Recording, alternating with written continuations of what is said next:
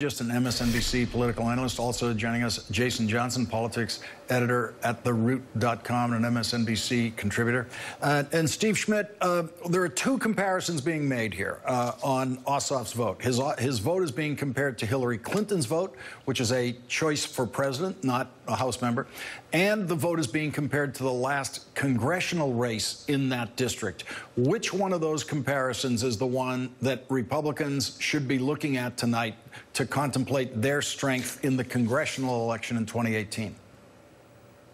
Look, Lawrence, if you're a House campaign strategist, I think you're sitting there tonight going, thank God we pulled it out. Just because the seawall held doesn't mean the storm wasn't fierce and the waves weren't large. This is an overwhelmingly Republican district. Mitt Romney getting 66% of the vote. Donald Trump coming down to 49%. Tom Price getting elected somewhere between 68% to 61% in his elections. So this is an ominous win for Republicans. When you look at the $23 million raised by grassroots donors, where you see that energy, the Democrats were tapping on the glass in this overwhelmingly Republican district. And when you look at how the Democrats get into the majority, you have a 24-seat majority, 23 seats that Secretary Clinton carried that are represented by a Republican. And I think what you're seeing is the new battleground of American politics are these suburbs where affluent, white, college-educated Republican voters who are uncomfortable with Donald Trump, I think are likely to be swing voters in 18, in 2020. As the Republican Party's gotten more red, it's become more rural. As the Democratic Party's become more blue, it's become more urban, and that's left the suburbs as a battlefield. And I think we saw one of the early battles of it playing out in this race, which was surprisingly close. Jason Johnson, if you're a Republican in the House of Representatives and you won your seat with less than 20% of the vote, what do you feel like tonight? You're not all that encouraged. I mean, you have to look at Karen Handel and think, like, they basically spent $23 million. They pretty much spent like Tom Brady's salary to keep a seat that had been in Republican hands for 20 years. That's not something that you want to have to think about if you're a Republican next year heading into 2018, knowing that the public is going to be more energized, more excited, and possibly unhappy about the health care bill. Look, at the end of the day, and I agree with Steve in this regard, you know, this was a plus 9% registration district for the Republicans. They should have won this. The fact that it was even close, and the fact that this much money had to be spent, I don't think any Republican is comfortable right now because most can't raise $23 million to stop someone who's challenging them. And Steve Schmidt, we saw in South Carolina a surprisingly close race tonight in that special election that people did not have their eye on, expecting it to be that close. If you go back to 1993, Lawrence, when Bill Clinton was pretty unpopular in that first term, you had two special elections that dropped into the Republican column out along the Mississippi River, the Kentucky 1, the Kentucky 2 districts, and that showed us that something was brewing for 1994. I think when you look right now, you consider the fact that the incumbent president's party has only picked up seats in that first midterm 3 times in the last 118 years. You look at the dispersion of those congressional districts that Hillary Clinton carried, represented by a Republican. You consider the president's approval numbers in the mid-30s, the health care bill, the lack of an ability by this Republican leadership to move an agenda forward. There are a lot of ominous wins out there if you're a competitive member of Congress. And remember, most members of Congress are as likely to lose their seat as a member of the old Soviet Politburo. But for that special category that are in competitive races, they probably have a nauseous feeling tonight watching this Georgia 6 race. Jason Johnson, what's going to happen in this Georgia 6 district next year in the 2018 election? Will Jon Ossoff try to jump back in and try to rerun this race?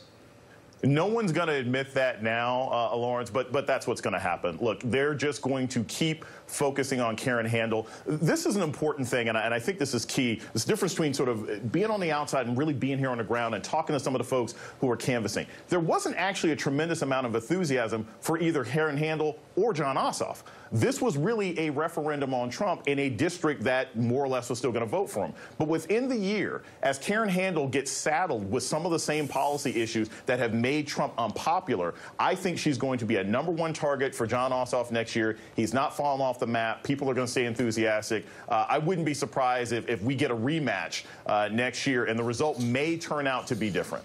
And Steve Schmidt, in the 2018 congressional elections, the Republicans in Congress are either going to be defending a bill that they voted for on health care that has been signed into law, or they're going to be defending, to some constituents, their failure to get a bill on health care signed into law. Yeah, ultimately, it's damned if you do, damned if you don't. Nobody has any idea, of course, what's in it, what it costs, how many people will lose their insurance, its impact. Whether you think Obamacare is a good idea or a bad idea, should it be repealed or not, certainly the method that they're following, no public hearings, no public vetting of it, no ability for people who will be affected by it to weigh in, it's not going to have a good outcome. And already the House bill has a 17% approval level out across the country. When you look at the agenda and the degree to which it's stuck, and you look at how energized Democrats are at some of these districts, Republicans are going to have their work cut out for them in 2018. They're heading into a big headwind, and they're going to have a difficult problem answering a pretty simple question, which is, the first check we get at the polls of how's Donald Trump doing? What are they going to say when people ask the question, do you think he's doing a good job as president? That's tough for Republican candidates in these marginal districts to answer in a way that doesn't make them look like fools or turn off Trump supporters. So they have some difficult hours ahead, I suspect, as we start to move into this 18 cycle. Let's take a look at what Paul Ryan is going to be facing. This is Randy Bryce, who's already announced that he wants to run as a Democrat against Paul Ryan. Speaker's seat is supposed to be a safe seat. But let's take a look at how Randy Bryce wants to run against Paul Ryan. Paul Ryan, come up and say a few words. Congratulations on a job well done. This is repealing and replacing Obamacare. Everybody doesn't get what they want. It's a very painful condition. It's like hot knives going through, and you can't talk, you can't swallow. It's terrible. I'm going to cry.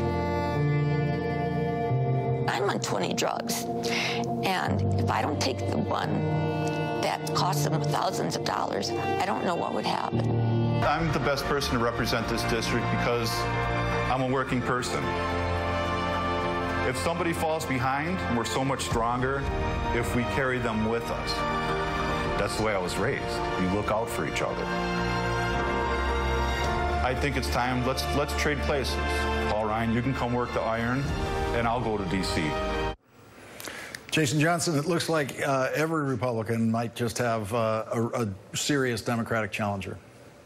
Yeah. This is akin to when Republicans were chasing after Daschle a couple of years ago. You don't usually see serious challengers against party leadership, but this is the thing, Lawrence, and this is a big political science issue that I think, again, is a sort of the big question that Republicans have to look at. The enthusiasm on the side of Democrats is attracting better candidates, and better candidates are forcing people to have to defend a flank that they couldn't have to do before. And so I think we're already going to see, I bet you later on this summer, you're going to see more and more Republicans decide, you know what, I may retire. I don't want to have to spend the next 18 months raising $1.5 million to protect myself. And when you see something like this happening in Paul Ryan's own backyard, it's really a shot across the bow for any Republican out there to defend this administration, which is sinking faster than any poll numbers people can imagine. Steve Schmidt and Jason Johnson, thank you very much for joining us tonight. Really appreciate it.